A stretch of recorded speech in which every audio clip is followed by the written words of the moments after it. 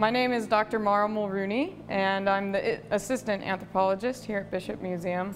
My role for the Pacific Hall renovation was as part of the content team.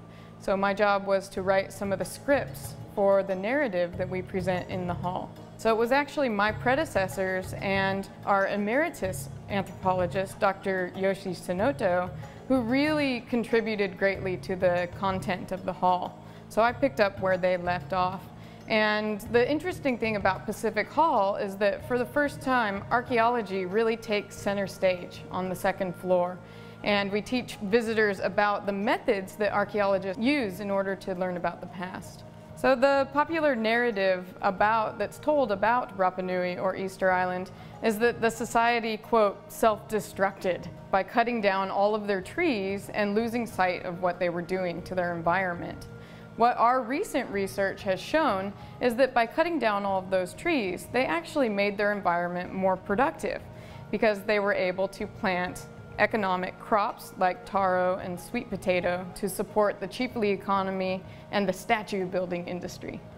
On Rapa Nui, the most common artifact type that we find are these, which are called mata'a. These mata'a were sort of an everyday tool that was used primarily for cutting things like wood and plant material. Now, what recent archaeological research has suggested is that these tools were agricultural tools.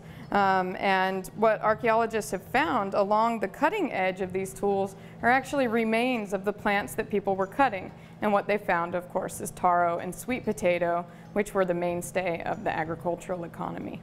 In terms of the population collapse, the real cause was the arrival of Europeans. Europeans arrived on ships carrying diseases that the local community did not have immunity to.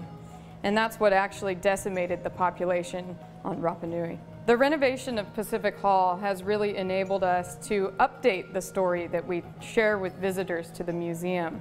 And archaeology, of course, plays a central role in that story. And what's really neat about the renovation of the hall is that we've been able to incorporate the results of the most up-to-date research that's happening across the Pacific in order to make sure that what we're teaching our visitors is actually accurate and up-to-date.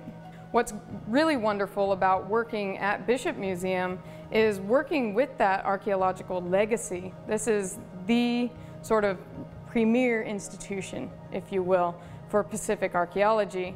And we have a huge collection of artifacts that were collected throughout the Pacific, and we're carrying out new research across the Pacific as well.